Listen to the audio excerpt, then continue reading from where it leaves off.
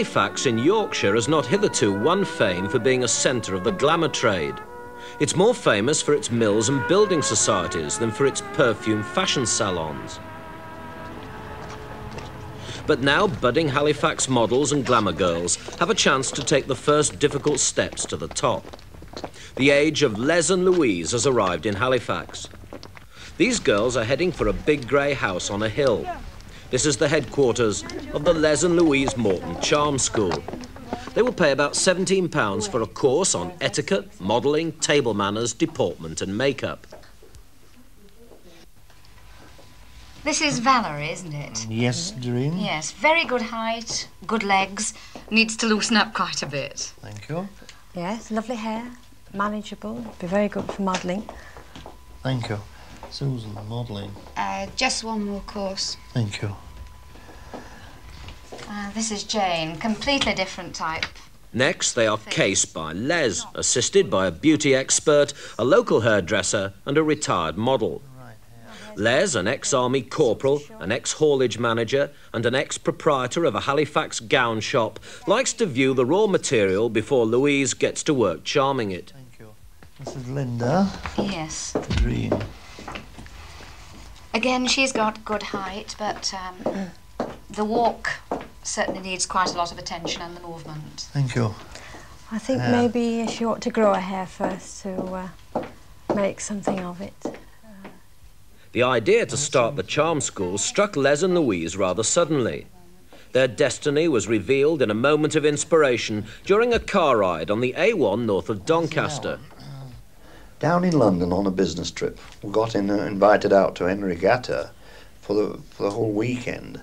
Coming home on the Sunday, late Sunday afternoon, in the old A1, on approaching Doncaster, skies coming greyer, going through the main high street in Doncaster, the women's clothes getting darker and darker, getting depressed, kind of coming back to Yorkshire after having such a wonderful weekend down there. On arriving in Wakefield, the skies definitely blackened over. And I suddenly realised, I thought, oh, I could bring life and colour into somebody's life, and I suddenly wanted to do fashion shows and produce some colour. Louise came up with the idea, what did I think, regarding converting our back room, 7 yards by 7, into a salon. And now, girls, entering an hotel dining room and sitting pretty. I don't want you to come into a dining room like this, but I will demonstrate it for you.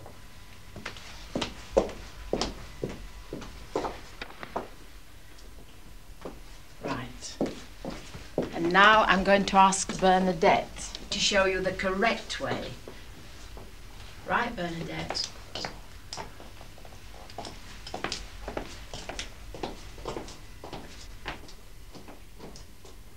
And now I'll have you... Most of the girls who enrol in the charm school are the daughters of newly prosperous businessmen whose mums wish to improve their daughter's station in life, but perhaps lack the skill or even the inclination to do a conversion job themselves.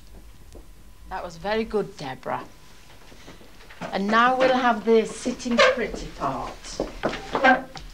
And this is just as important as the part I've just shown to you. Will you all uncross your knees, please? Right. And we'll begin from the left. So it's the left foot there and the ankle underneath. Good. And now uncross your ankles. Sit straight. Put your shoulders back and your heads up. Good.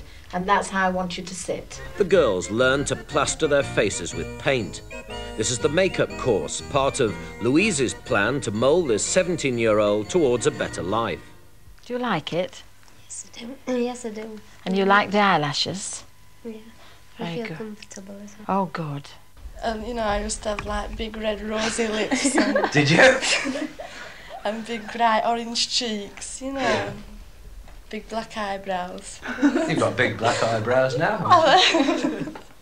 What kind of wives do you think that your charm school girls are going to make for Yorkshire men? Very good, because we teach them that the man they marry is the main person in their life to begin with. Roll on women's lib. Very good, yes, but this we do. We do say, when they come here, we don't teach them to make up for other men. We teach them to make up for the man in their life. Do you stand more chance of having a millionaire husband by going to a charm school? Yes, I think so. You get into the right circles of people to meet one. What about the sort of husband that you'd have? What sort of man would he be? Tall, dark and handsome and plenty of money. Really? What about you? A millionaire. I'm sorry? A millionaire. You wouldn't, really? I would. Why? Well, he's got lots of money. Is that what you're interested in? Oh, yeah. What about you? I want a millionaire as well. You want a millionaire too? Yes, I think it's very important to have money. Is it? Can't do a lot without it. You can't? And what about you? Anybody? Aren't you pandering to snobbery a bit? What, by bringing life into somebody's life? No, no, I'm not at all. We bring enjoyment. You see, you've got a lovely Yorkshire accent. Oh, I love you for that. The moment you say a Yorkshire accent, people, for some unknown reason, they mustn't have travelled in the south because they immediately think we wear shawls and clogs. And we think the southerners don't wash. So, yes. Well scrubbed, yet untutored Yorkshire lasses, however, are inclined in Halifax at least to have certain problems all of their own. Well, for a start, if I walk into people, I want to learn to walk straight. What's all this walking straight? Well, when I'm walking down the street, I walk into people, the person who I'm walking with, and I knock her over every time. They get really annoyed with me. You've been on the cherry brandy and you're still at school. It's true. What's she like when she arrives, an average girl? Usually stoops a little bit. And this is possibly due to the hills we have here in the north. You mean they all got bent backs? No, I don't mean that. I say that we have a tendency in the north to stoop a little because of the hills. We get a tremendous amount of young ladies coming to this school who are telling us, of course, that they're lacking confidence. Their husband is getting on in promotion and going places they've never been to before. In his job? In Yes. his job. And, of course, in this day and age, the woman, of course, is Doing the entertaining, isn't doing the entertaining, and she's also a big part of her husband's career. If you gave a small dinner party, you wouldn't want chip butties throwing at your guests, would you? You would want it lovely. Well, if the art of chip butty throwing is not on the charm school curriculum, table manners certainly are. This is the younger class. Beneath the heavy makeup lie the schoolgirl complexions of 12 to 13-year-old girls learning the mysteries of dining out in style. Now, if you were given a choice of consommé or thick soup, what would you think consommé was? It's a thin soup. It's a clear soup. Good. Yes. Now, if I then offered you a piece of toast or a dinner bun, which would you have with the thick soup? The dinner buns? Dinner bun. The dinner bun. Right, so we take a dinner bun. Why do you think they prepare salt in small dishes like this instead of giving it us with the little holes? You're only supposed to put it onto the edge of the plate. Yes. You must always put salt at the side of the plate. What qualities do you think that you and Les have got which can inspire other girls to have confidence and to learn etiquette and refinement and charm and all the rest of it? Well, in the beginning, I didn't think Leslie had that. I thought I was the one being the female.